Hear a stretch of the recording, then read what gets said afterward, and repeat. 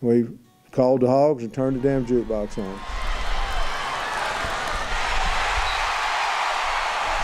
It's not about how you start, it's about how you finish. And luckily for the Razorback fans, the Hogs, they pull away with a 38-17 win over the Rice Owls in the opening week of football season. Hey everybody, how you doing? Welcome on into Razorback Stadium. He's Nick Walters, I'm Troy Lynch. Like I already said, 38-17. However, going into halftime, I think every Hog fan was disappointed. The score was 10-7, and the Hogs, they didn't look good, Nick. It was rough, and there was even some booing going on as they entered the halftime locker room. But I'll tell you what, Troy, it's not about if you get knocked down, it's about if you get up. And the Razorbacks certainly did that with a 31-point run in that second half after the Rice Owls scored first. A very, very impressive showing by the Razorbacks in that second half. First half, not so much, but as the players said, they're going to clean up those issues. Yeah, even though the Razorbacks had 19 returning starters on this roster, they were still pretty nervous coming into the game. That's what head coach Sam Pittman told us after the game. I think the crowd, we didn't have it. You know, we did, but we didn't. You know what I mean? And I think that would affect anybody. Certainly, I think all of us would have a little bit of nerves going into that game, and I'm so glad that we won. My first two starts came on the road, so being here, the atmosphere, the crowd, all that, it kind of played a part in it. And when you talk about the rough first half, you also have to mention KJ Jefferson, the starting quarterback. He only had 21 passing yards in the first half, and that's not something you want to see from your quarterback. But overall, he really picked things up in the second. He did. KJ said after the game that it was his first time ever running through the A as the starter, his first ever home start, and those nerves got to him. But in that second half, he got regathered and really showed out. 2 rushing touchdowns on the game, including a passing touchdown, playing ball like we know we all can. Yeah, KJ also said that after he gets a couple of big runs, he had over 50 rushing yards and 2 rushing touchdowns today. After he does something like that, really opens up his play passing-wise. Me running, it brings the defense down, bring the corner down. That way we just run our offense back, RPOs, and throw over top and be aggressive. The defense, pretty solid. They gave up 10 points in the first half.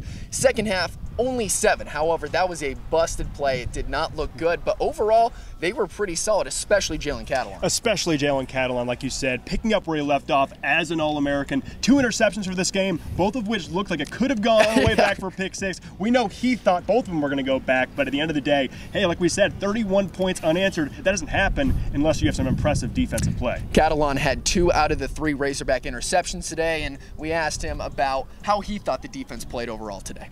Nobody got down. Nobody was pointing fingers. We all came together and said we're going to be a unit, and we're going. If you're struggling, we're struggling. We're going to help you through it.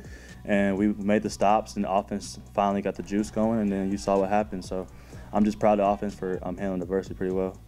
All right, so week 1 ends with a win. It might not have been pretty, but now the Hogs move on to Texas. I know that's a game close to your heart, Nick. It is. As an alum, it's going to mean a whole lot. I'm going to be here, and I might have to wear some Texas socks or something. I'm just kidding. Go Hogs, go Hogs, go Hogs. That's you were preaching to the wrong audience there, Nick. But believe me, I'm all Hog. I bleed red right now, not burnt orange. So, yeah, I'll be here. It'll be fun. And the Razorbacks look up to the test, or at least they did in the second half. But at the first half, Razorbacks show up against Texas. It's going to be ugly. Arkansas definitely needs to fix some things before that big Texas game there. So besides giving up 17 points, the defense actually played pretty well, and it was pretty surprising because they had to have some players step up because they were without 2 of their main tacklers for a decent portion of the game in the first quarter. Grant Morgan, the captain, he led the team in tackles last season, and he was an All-American.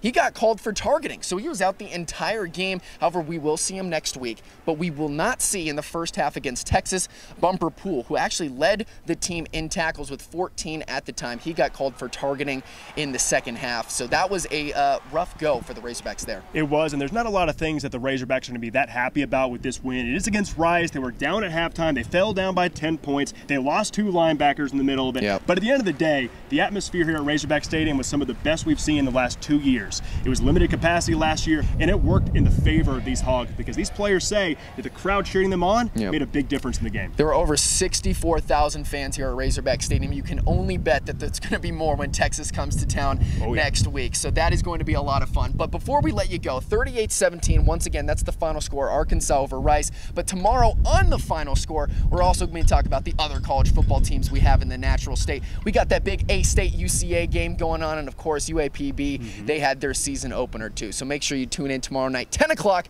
on the final score for all of the college football Arkansas action 100%. And by the way, Troy, just a quick compliment. Those highlights look pretty good, don't they? I wonder who shot them. Must be a pretty talented guy. We're gonna end it like that, Nick. Yeah, Nick shot them. They did look good, right? They did look good. You can be the judge. All right. Well, guys, we got more news coming up right after this. Stick around.